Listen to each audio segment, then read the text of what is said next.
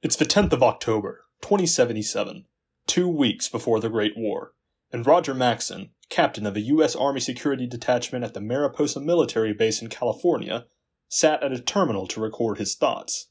I have started this log because it doesn't look good for any of us, and I'd like for people to know what really happened here. All hell broke loose when we finally discovered what those scientist bastards were up to.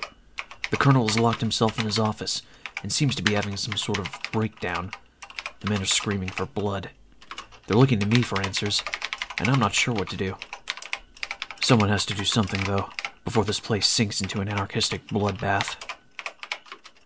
The captain's discovery would set him and his troops on a course that would shape events across America, and in its fire would forge a new band of brothers, with a new purpose. This is Fallout History, where we explore the stories behind some of the biggest events in Fallout history.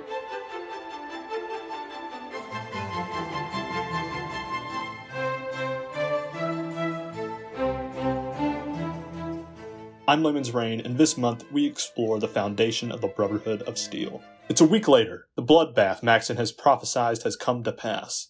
The blood, however, is on the captain's hands. Again, he tells his journal. I killed a man today. I was interrogating Chief Scientist Anderson, and he was giving me the full details of their inhuman experiments. He said his orders came from the government, but I didn't buy it. He started screaming about how he was following orders, how he was a military man, and I just shot him. I tell myself it was to keep him from causing a full mutiny among the men, and I'm not so sure. I tried again to speak to the colonel through the door, but he seems to have completely lost touch with reality. I broke the door down with several of the men just in time to watch him blow his head off. Right before he pulled the trigger, he said he was sorry. By killing the egghead, I seem to have confirmed my position as leader of the men. They follow me without question now. The interrogations invariably end up being executions. Shellman held out the longest, but the end result was the same. Her arguments about her orders were a bit too specific to be completely made up. I'm getting a real bad feeling in my gut about how this is all going to end up. I don't even lie to myself anymore about my reasons for executing the scientists. But what could possibly be so serious that it would turn a U.S. captain to cold-blooded murder? The answer? Human experimentation of the forced evolutionary virus. A project once intended to protect humanity from disease, instead reformulated to turn people into super soldiers. These volunteers, if they were volunteers at all, would be transformed into abject horrors, yet their creators, those performing the experiments, would justify their actions as merely following orders from those above them. But killing the scientists would not be enough. What of those who gave the orders? I finally replied to the outside world over our radio. I don't know why they never sent anyone here to see what was happening when we stopped responding to their transmissions. It doesn't make any sense. Well, they'll come now. I declared ourselves seceded from the Union. They remember Jefferson Davis. What will history say about me? Maxson expected a swift response to their declaration. They were, after all, a U.S. military unit. Instead, he received silence for 3 whole days. Then, the Great War began. I can't believe those bastards finally did it. Damn them all to hell. They finally let the A-bombs fly. We were right in the middle of trying to pry the real story out of von Felden when we completely lost contact. I have a feeling the research center was hit hard. I don't know why, just call it a gut feeling. It seems inconceivable that we were not targeted.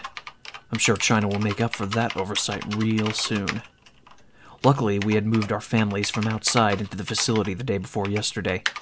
We do not yet know if the fallout has reached this area. Fallout levels would remain low, and out of fear the facility may be targeted in the future, the decision was made to leave Mariposa for the Lost Hills bunker to the south. Although initially planning to set out on October 25th, they would not actually leave until October 27th. The Brotherhood would remember this event as the Exodus, a time of sadness, but also a time of hope. The exodus from the accursed base was a trying time for the men and their families. Whilst there was no radioactive fallout to contend with, they were frequently beset by the fallout of humanity. Roving bands of psychotic marauders attempted several attacks on that noble group. The company itself was in no danger, for they wore the armour of power. Members of their family were not so lucky. Once the vermin found that they were easily repelled, they began to fire on the unarmed civilians from a distance. They took a great many casualties, yet for every member of the Exodus that was struck down in this way, our noble brethren took 2 lives from the wasteland. Finally, our forefathers came to the safety of the bunker. Captain Maxson, the great deliverer, decreed this to be our new home, and all was well. But moving was not enough. They needed a purpose. So Maxson set to give them and other surviving military units that purpose. What we need is purpose, but we cannot look to the America of old for that purpose. We have to build our own. So tonight, as we break bread together, let us forge together something new, something strong, something we can be proud of, something we can build upon. We'll preserve what's best of what's come before and use it. And one day, we will reclaim what was lost. Let us forge a Brotherhood of Steel. Maxson's hopes in this brotherhood would endure for centuries, but they all began with an act of rebellion that led to the foundation of the Brotherhood. An act of rebellion that took place in the shadow of war in October 2077.